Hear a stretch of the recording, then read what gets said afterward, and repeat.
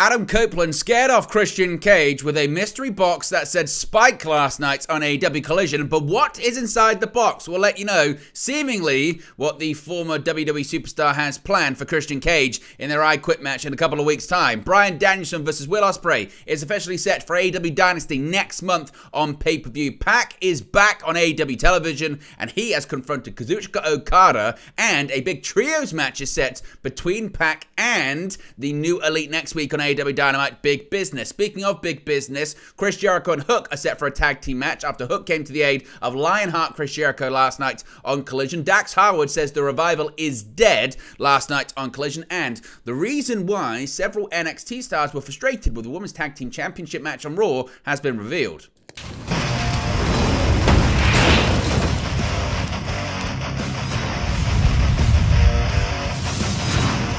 Hey guys, welcome back to Wrestling News 365. Hope everyone is doing very well. As always, there are plenty of news stories to get into in the world of professional wrestling. Let's start off talking about this mystery box that says Spike on it that's being carried around by the Rated R superstar Adam Copeland last night on AEW Collision. Now, during last night's episode of AEW Collision, Adam Copeland once again tried to attack the patriarchy and had a mysterious box with him this time. He attacked Christian Cage, Killswitch, and Nick Wayne from the crowd. He was wearing a mask at first, with the announcer suggesting he could be from CMLL. He got in the ring with the box and held up Christian Cage's TNT Championship, and he did not reveal what was inside the box, but seemingly it had spooked his former best friend. Of course, Copeland and Cage will face each other in an I Quit match on the March 20 episode of AEW Dynamite that's set to take place in both of their hometown of Toronto, Ontario, Canada. But the question is, what is inside the box? Well, due to fans in attendance, they may have snapped actually what's the surprise for Christian Cage. Now, of course, if you don't wish to be spoiled, if you wish to wait ahead for the future reveal, you can do so by skipping ahead. We'll give you 5 seconds.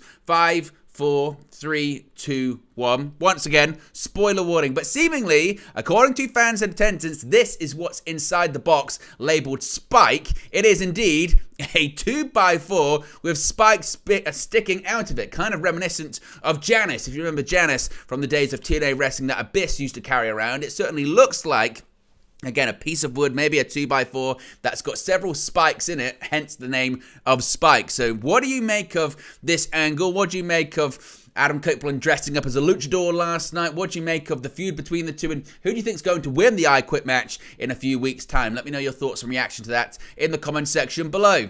Now, Bryan Danielson versus Will Ospreay, it had been teased on Dynamite. It's been confirmed on Collision last night. AEW Dynasty, the latest new pay-per-view from promoter Tony Khan, is coming to St. Louis, Missouri on April 21st, and Khan wasted little time in announcing the first match on the card. For the first time ever, Will Ospreay will take on Bryan Danielson in a dream match between two generations of independent wrestling icons.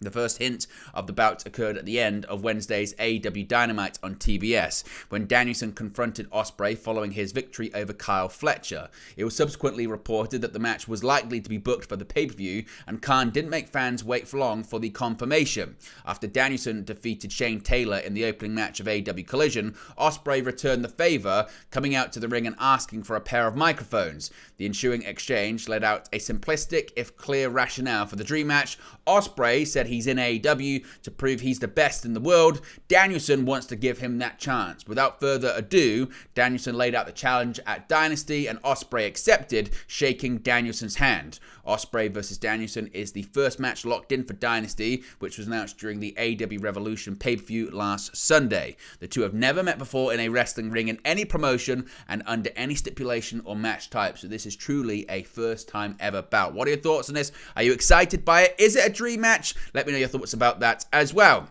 Now, PAC is back on AEW television, and he made a beeline for the brand new version of The Elite. AEW Collision was an action-packed affair Saturday night, particularly in the first hour of the show, after the rumored dream match between Bryan Danielson and Will Ospreay was made official for the new Dynasty pay-per-view on April 21st. The fans in Georgia were treated to the return of former AEW World Trios champion PAC, who is now set to appear on Wednesday's Big Business edition of Dynamite. Now, it all went down following Kazuchika Okada's first first AEW match since joining the company full-time and becoming an official member of the AEW roster, becoming All Elite on this Wednesday's edition of Dynamite. The match itself was a cursory affair as Okada won a trio squash match alongside the Young Bucks, his fellow members of the New Elite. Afterward, the three were jumped by Eddie Kingston, who they attacked on Dynamite, with Penta El Zero Miedo coming down to aid Kingston against the numbers game.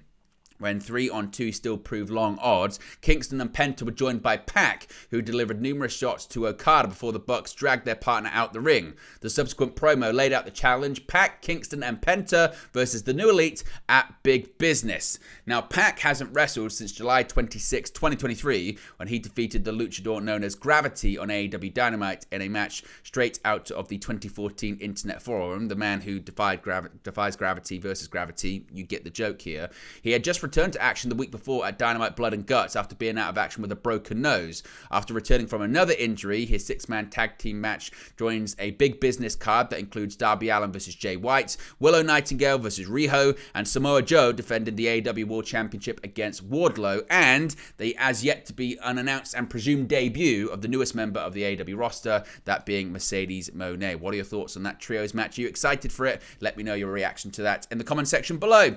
Now, Chris Jericho, he's got a new tag team partner. He was Lionheart last night, but he needed some extra heart in the form of Hook. A new tag team partner in AEW for Chris Jericho was revealed last night as Hook came to his aid after Jericho defeated CMLL All-Star Titan in a match on last night's Collision. There was a run-in attack. The Gates of Agony ran in and attacked Jericho, which summoned some help from an unlikely place. After a backstage interaction between the pair was featured on AEW Dynamite, Hook made the run-in save Jericho with a kendo stick. This seemingly sets up a tag team match with Jericho and Hook against the Gates of Agony, which could be part of the AEW World Tag Team Championship tournament to crown new champions after the titles were vacated after Sting's retirement. Now, reports over the last few days indicated that Jericho and Sammy Guevara were planned for the tournament, but Guevara's suspension may have put an end to that one. Therefore, Hook may have been slotted in as Jericho's partner instead. So, what are your thoughts on this Jericho-Hook tag team? Does it excite you, or are you worried when it comes to that as well? Now, speaking of this tag team title tournament, it looks like we're going to see FTR involved, but there were some interesting comments from the former AEW World Tag Team Champions last night on Collision. Now, after the retirement of Sting, as I mentioned, the AEW World Tag Team Championships were vacated by Darby Allin, and it was announced that new champions would be determined via a tournament. Now, after a string of recent losses, last night's Collision featured Tony Schiavone hosting an in-ring interview with FTR to discuss the tournament. FTR declared entry, but another tag team interrupted them to make their 2024 television debut. Despite their string of action in Ring of Honor, the Infantry, that being Captain Shawn Dean and Carly Bravo, hadn't appeared on AEW television in nearly a year. When the Infantry brought up FTR's former WWE name of Revival in a clearly deliberate way, within the context of the Infantry leading a tag team revival, it was Dax who responded. He informed them that the Revival is dead, and if the Infantry and FTR ended up meeting in the tournament, the Infantry would be too. Also in the segment, it was revealed that March 16, next week's episode of AEW Collision, would mark the start date for the tournament. So that's going to be taking place next week. And finally, this is an interesting story when it comes to the Women's Tag Team Championships in WWE, and a bit of frustration when it comes to planning for certain title matches.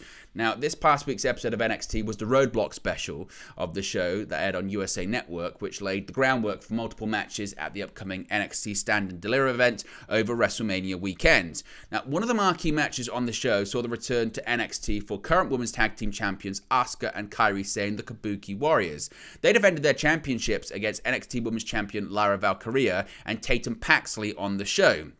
However, the day before the event, WWE announced that Asuka and Kairi would defend their titles on Raw this coming week against Zoe Stark and Shayna Baszler, seemingly spoiling the result of the match at Roadblock before it had even taken place.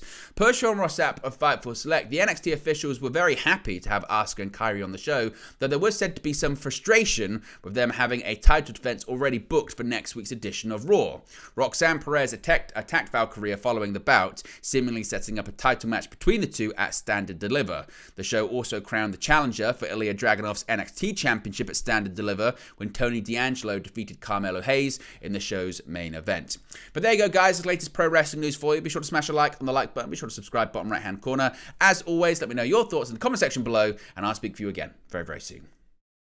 Hey guys, thank you for watching, listening, streaming, or however you come across this video today. Be sure to click on the video on the right there to watch our next video, or click the bottom there to subscribe, or the bottom right hand corner. Thank you very much, and I'll speak to you again very soon.